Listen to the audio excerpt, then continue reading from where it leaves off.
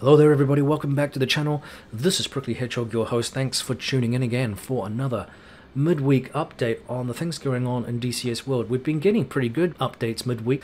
Unfortunately, today is a large amount of bad news, as you can tell from the title and the opening sequence there. The SuperCarrier has been torpedoed for now. No!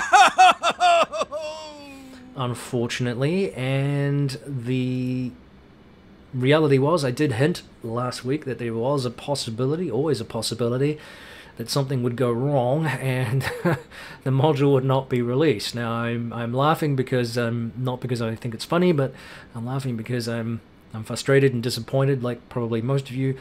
It is to be expected in a very complex environment like this that developers are going to run into issues that they can't resolve even against their own timelines, and things get pushed out. That's just the nature of the beast, unfortunately. And those of you like me that have been with DCS and Eagle Dynamics for a goodly number of years know full well that a lot of these modules have been taken years to get into the game, and just when you think everything's up and running, they go ahead and do a switcheroo and other things change. I mean, the game has seen some incredible development over the last probably 2 to 3 years, particularly with the introduction of a improved graphics model, and then also modules like the F-18, which has probably been, outside of the A-10C, one of the more how would you say, complex and dynamic modules. The fact that we can even land on a carrier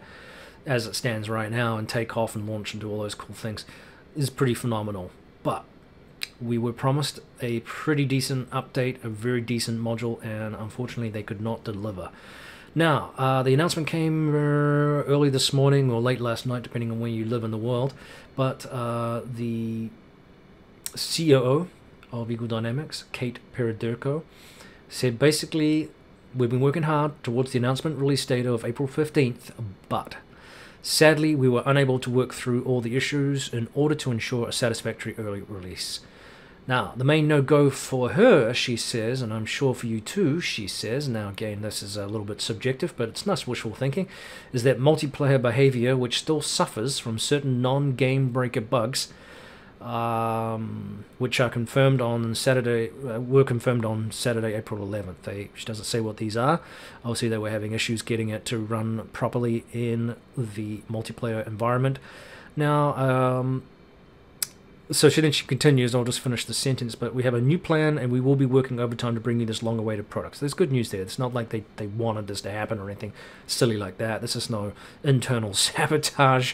A lot of people have complained and are upset. Now, she says she actively follows the threads, in particular this April 15th, 2020, and she understands how disappointed we are, and she's confident that you know, multiplayer needs a little bit more love. Now, some people on some of the other forums I've seen and other platforms have indicated, well, okay, it wasn't working in multiplayer, why can't we have it in the single player? And I think it's a fair question. I don't know the answer to that, to be honest, and maybe some developers or programmers or people that are more informed on this subject than I am can help out, but I don't know if that's necessarily feasible. I don't know if you can continue to work on the module independently. I don't know how the game functions, and maybe that's not a question that can be answered by people who aren't familiar with the way the game engine works.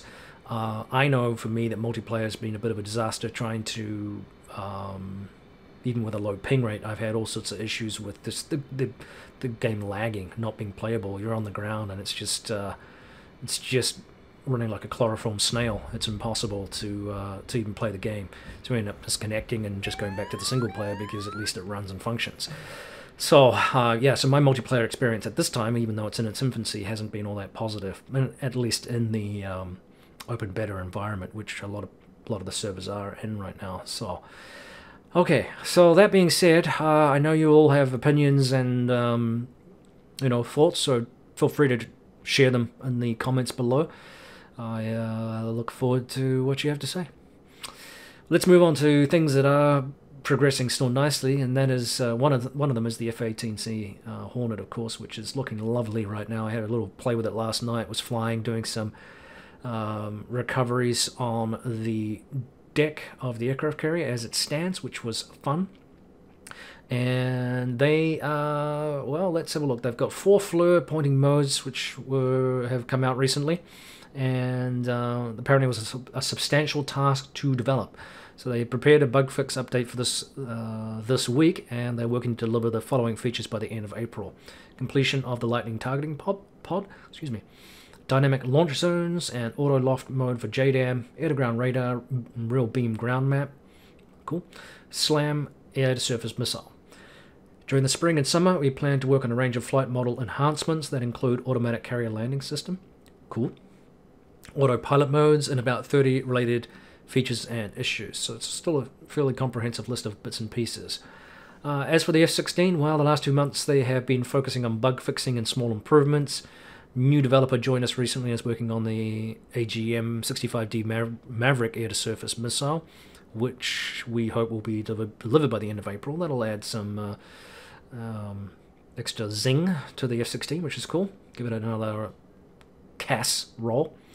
We will be increasing our efforts on the navigation system starting in May. Improvements will include the update of the steer point system permitting in-game mission planning, and Cursor 0 will also be added. I'm not sure what Cursor 0 means, but anyway.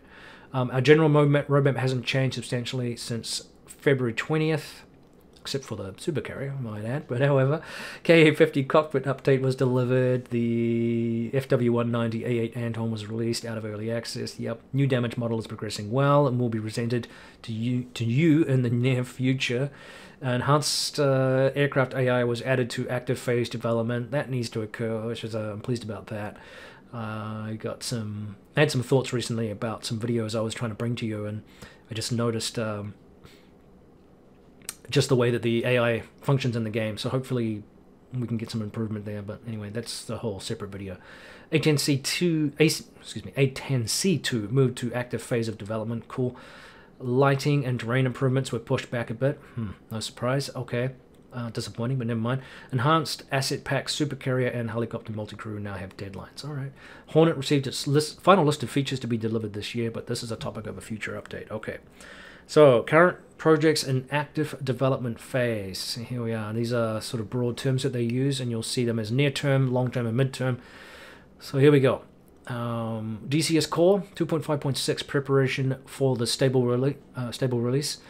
Frames per second improvement, hopefully, yes. That would be very, very helpful. Damage modeling for World War II aircraft, nice. Weapon improvement, missile dynamics, new AI units, Final AIM-120B dynamics to be released very soon. AIM-120C to follow, cool. Voice chat, that's going to be a mid to long-term thing. Long-term is the dynamic campaign, we know about that. Long-term enhanced aircraft artificial intelligence, that needs to happen, like I said.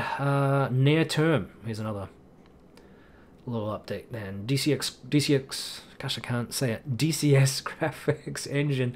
Sorry. Had a long meeting this morning. I'm actually tired. Special effects update. Multi-threading. So near-term, sorry. Special effects update. Long-term multi-threading. That needs to happen soon. I think this would solve a lot of their issues, to be honest. I don't know why they have put that back so far. Why that's in the long term. Needs to be one of their primary focuses for the graph. I think it would, to be honest, I think this would solve a lot of their issues in terms of making the game work. Everybody has known this for a long time, that the game engine does not take advantage of multi-core processors very well. So we have, most of us, you can have as big a flipping computer as you like, and the game will not run well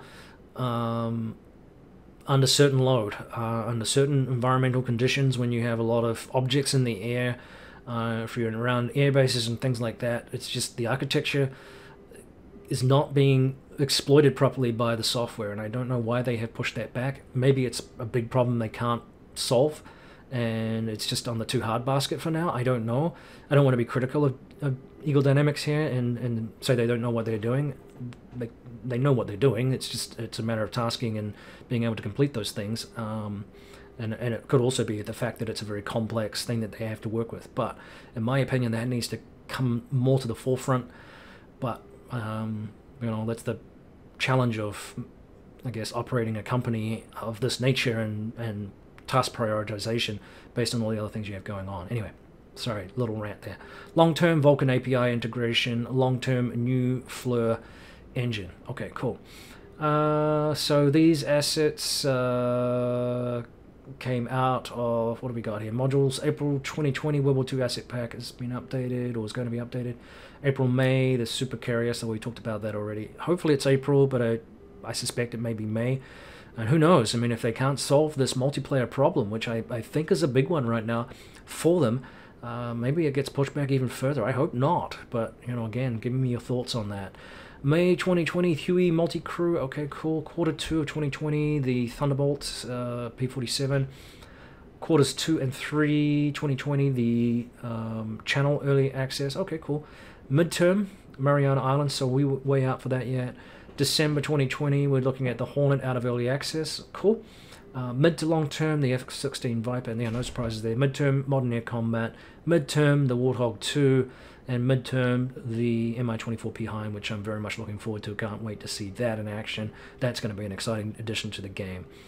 Probably one of the more exciting additions for a while for our Woolly Bird friends.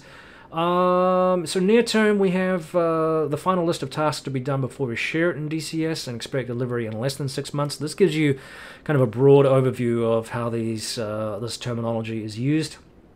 Midterm, we have, and you can see, 6 months for near term. That gives you an idea of how complex these projects are and how long it's going to take them to implement. So it's not surprising when something doesn't quite work out, things get pushed back.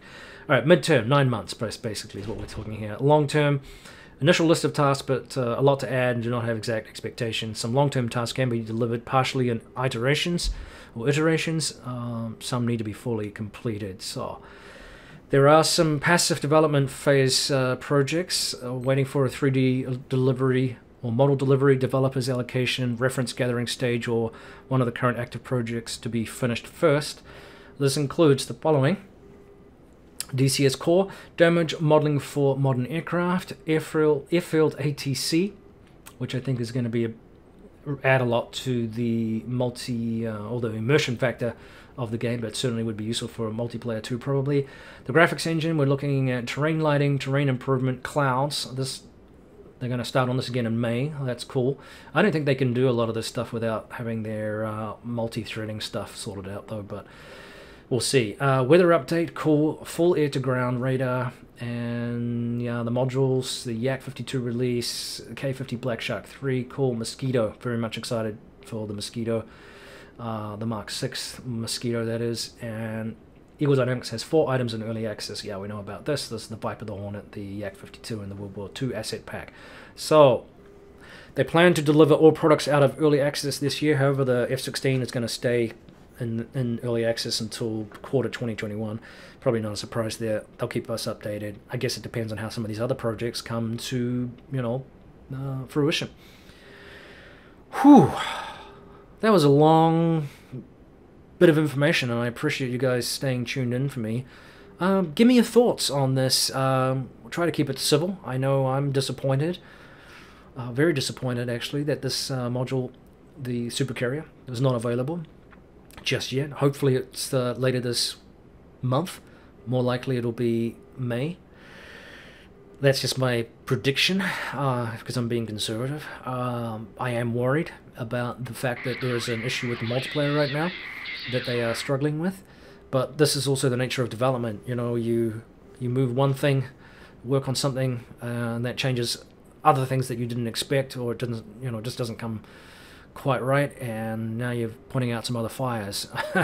All of these things have a cumulative effect on delivery of timelines. So disappointing, not unexpected, given the nature of this game and the nature of development in it, and the nature of its complexity. But again, still kind of sucks. So I guess we have to live with it. Hopefully it comes through sooner than later.